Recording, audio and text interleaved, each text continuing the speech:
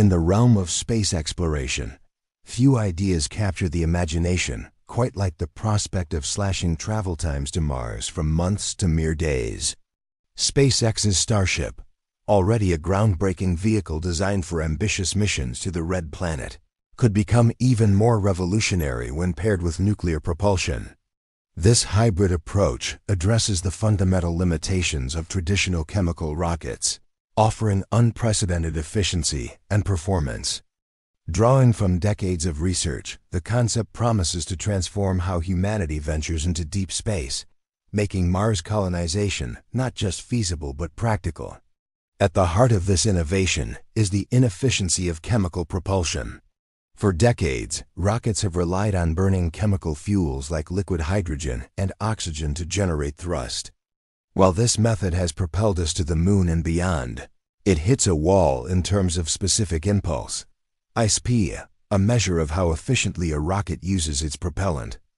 The best chemical engines top out at around 465 seconds of ISP, meaning missions to Mars demand massive fuel loads. Up to 90% of a spacecraft's mass might be propellant, squeezing out room for crew, cargo, or scientific equipment. Even giants like NASA's Space Launch System or Starship require multiple launches and orbital refueling to assemble a viable Mars mission. Travel times stretch to 9 months under optimal conditions, or 6 in Elon Musk's optimistic estimates for Starship. These long hauls expose astronauts to microgravity's toll on bones and muscles, cosmic radiation that increases cancer risks, and psychological strains of isolation. Enter nuclear thermal propulsion, a game changer with ISPs up to 3 times higher than chemical systems, potentially reaching 900 seconds or more. NTP works by heating a propellant, like hydrogen or methane, using the intense energy from a nuclear fission reactor. The superheated propellant expands rapidly through a nozzle, producing thrust with far less fuel consumption. This efficiency translates to shorter trips. A nuclear-powered Starship could reach Mars in as little as 52 days under ideal planetary alignments, or 88 days on average. That's a dramatic cut from current timelines, reducing exposure to space hazards and enabling more frequent missions. Imagine astronauts arriving fresher, with more energy for surface operations, rather than debilitated by months in transit. One of the strongest aspects of this proposal is its compatibility with Starship's existing design. No complete overhaul is needed. The 50-meter-tall stainless steel behemoth, launched atop the Super Heavy booster, retains its core structure. Vacuum-optimized engines, internal propellant tanks, gimbaled landing thrusters, and aerodynamic flaps for re-entry all stay in place. The dry mass hovers around 120 tons, with 30 tons of propellant reserved for landings. Modifications focus on integrating the nuclear system safely. For instance, using methane Starship's current fuel avoids the headaches of liquid hydrogen, which is less dense and requires insulated, cooled tanks to prevent boil-off. Methane's density allows the same tanks to hold 617 tons of propellant, boosting performance without sacrificing payload space. Performance gains are staggering. A nuclear Starship achieves a delta-V, change in velocity, of 7,229 meters per second from its upper stage, plus 3,944 meters per second from the booster, totaling 11,153 meters per second, surpassing chemical configurations. This extra capability means more options. Ramp up payload to 245 tons for low Earth orbit, slashing refueling flights from 12 to 3, or push for high-energy trajectories beyond LEO. For orbital missions needing 9,200 meters per second delta-V, only 323 tons of propellant suffice, allowing partial fueling to cut costs or add cargo. Flexibility is key. Denser methane maximizes usable propellant, enabling ambitious goals like extended Mars launch windows or full round trips with on-site refueling before orbits diverge too far. The historical foundation bolsters this concept's credibility. nuclear propulsion isn't pie in the sky. It traces back to 1944, with successful ground tests of gigawatt-class engines in the 1970s running for minutes.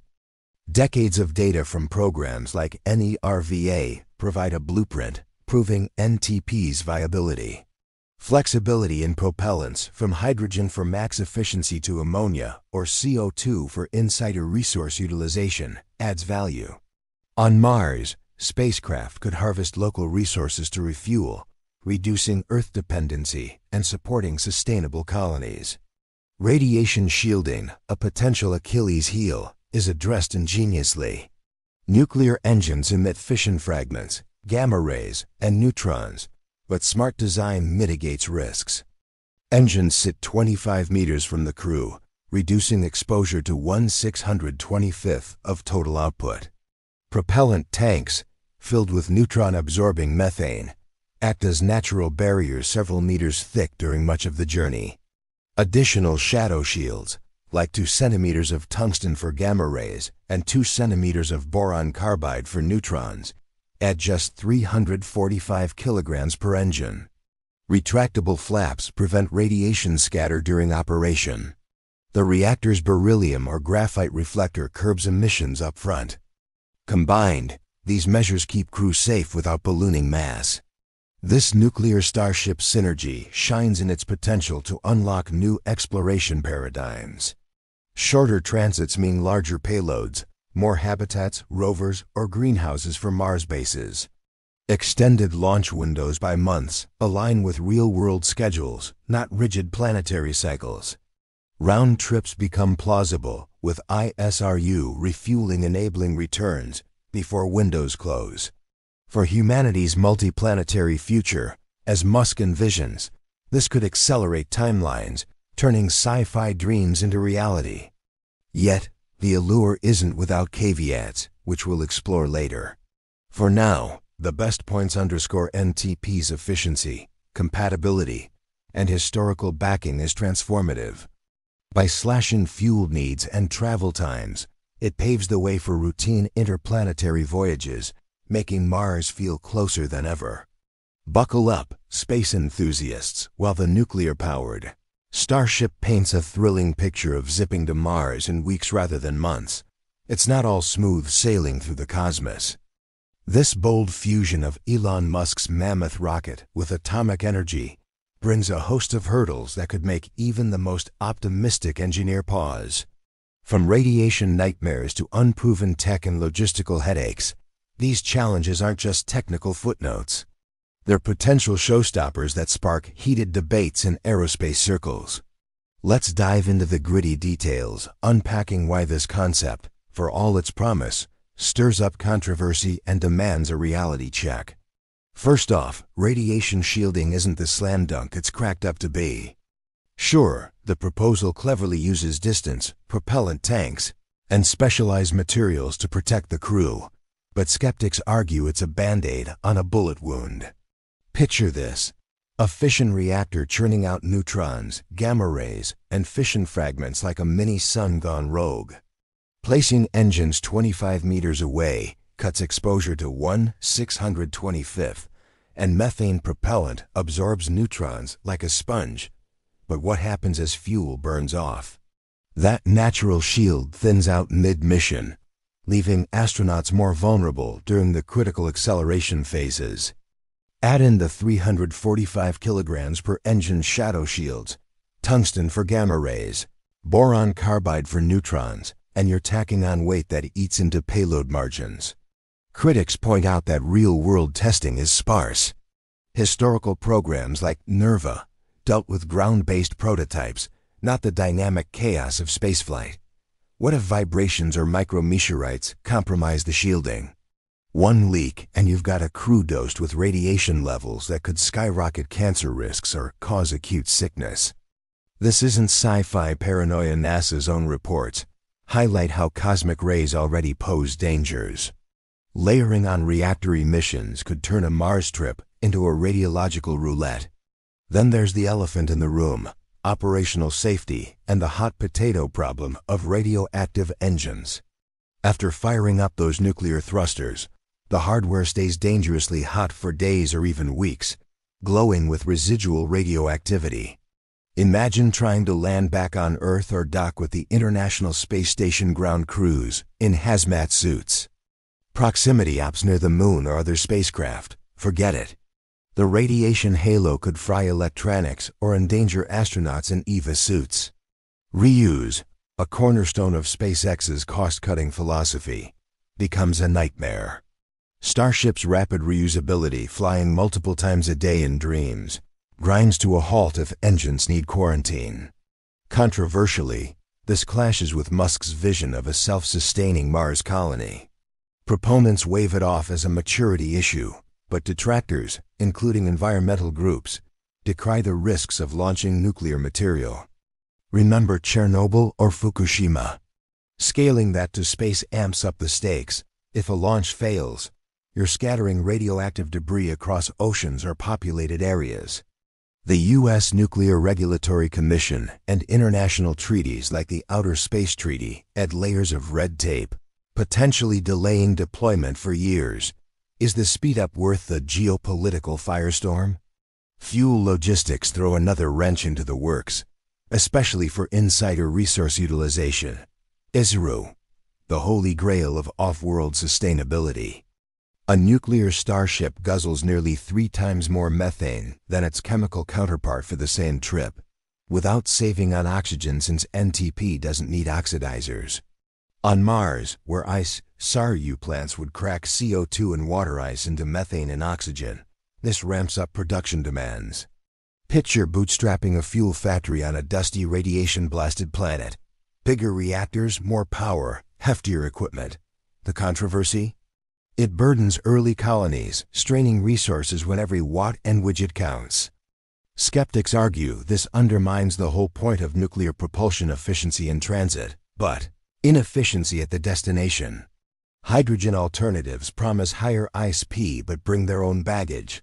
Cryogenic storage that boils off, requiring constant cooling and bulkier tanks. Methane sticks to Starship's playbook, but is it optimal? Debates rage in forums like Reddit's r/SpaceX, where engineers crunch numbers showing ISRU scales poorly for nuclear setups, potentially locking us into Earth-dependent supply chains longer than anticipated. Technology maturity, or lack thereof, fuels the fieriest controversies. While NTP boasts a pedigree from the 1940s and 1970s tests, methane-fueled variants are largely uncharted territory. Hydrogen was the darling of old programs, but methane's denser, more stable yet unproven in nuclear contexts. Ground tests are one thing, orbital damas another. NASA's Draco project teases modern NTP, but it's years from maturity, let alone integration with a beast like Starship. Critics lambast the proposal as vaporware, pointing to historical flops. NERVA got axed in 1973 amid budget cuts and safety fears. Today, with climate change and nuclear proliferation concerns, public backlash could kill it anew. Environmentalists decry uranium mining's toll, while arms control advocates worry about dual-use tech reactors that could morph into weapons. Elon Musk's "move fast and break things" ethos collides with nuclear's safety-first mantra, sparking ethical debates. Should private companies like SpaceX handle fissile materials, or is this NASA's turf? International collaboration. Thorny, given export controls on nuclear tech. Cost and timeline overruns loom large, too. Retrofitting Starship means redesigning tanks, beefing up landing reserves for heavier dry mass, and retracting flaps during burns simple on paper, pricey in practice. Estimates gloss over R&D billions. Historical nuclear programs ballooned budgets. Controversy brews over opportunity costs. Why pour funds into nuclear when chemical Starship already iterates rapidly? Musk's timelines Mars by 2026? Stretch credulity with nuclear added. Public perception adds fuel. Polls show wariness towards space nukes, evoking Cold War fears. Yet, advocates counter that these challenges mirror early rocketry, risky, debated, ultimately triumphant. In the end, these controversies aren't deal breakers, but crucibles testing our resolve. They force us to weigh the thrill of rapid Mars hops against sobering risks, pushing innovation while demanding safeguards.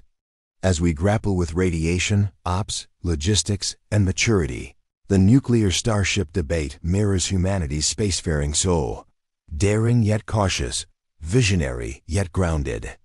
As we stand on the cusp of a new era in space exploration, the nuclear-powered Starship concept forces us to confront a pivotal question. Do the dazzling promises outweigh the daunting shadows? This hybrid marvel could redefine humanity's reach, but only if we navigate its controversies with eyes wide open. Let's synthesize the highs and lows, peering into what the future might hold for this atomic ambition. On the plus side, the best features shine like beacons. Efficiency reigns supreme. Tripling ISP means hauling more to Mars faster, turning 9-month slogs into 52-day sprints. Compatibility with Starship's methane setup minimizes redesigns, leveraging existing tech for quick wins. Historical precedents from Nerva-era tests provide a roadmap, while flexible propellants enable ISRU dreams on Mars. Imagine colonies blooming sooner, with round-trip missions sinking to orbital dances.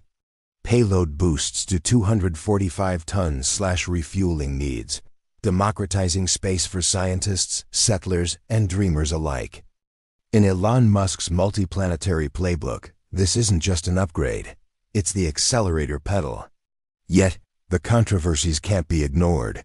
They're the cautionary tales etched in radiation and red tape. Untested methane nuclear tech risks billion-dollar flops, with post-burn radioactivity complicating reusability and ops.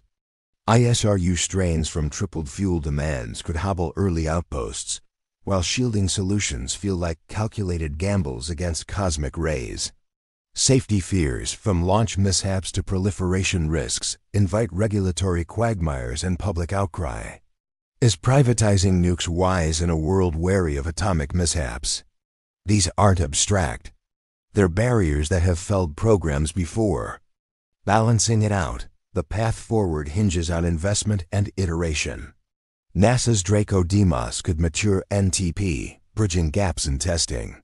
International pacts might ease export hurdles, fostering collaboration over conflict.